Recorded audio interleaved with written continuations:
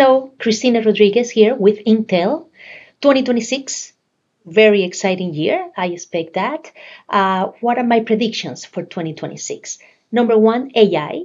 Of course, we are already doing a lot around AI, but what I predict we're going to see in 2026 is a lot of more deployments using the CPU native capabilities of the current architecture that is being deployed. And I can see that happening in the in the radio algorithms itself and also in the infrastructure. That being power management efficiencies, that being predictive maintenance, just network automation in general. So that's number one. Number two is about the edge.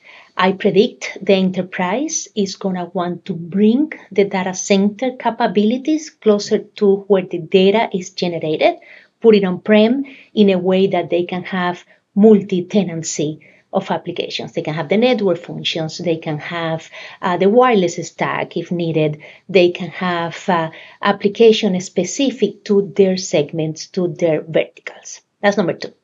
And number three is about 6G.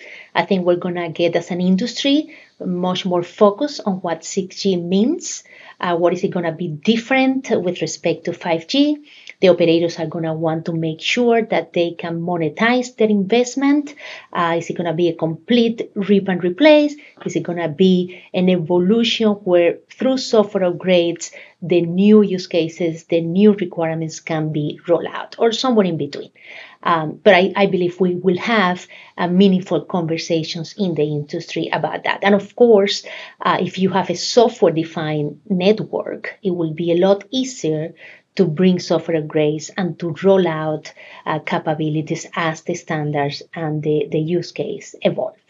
Those are my predictions, and I'm looking forward to a very exciting and successful 2026 for the industry.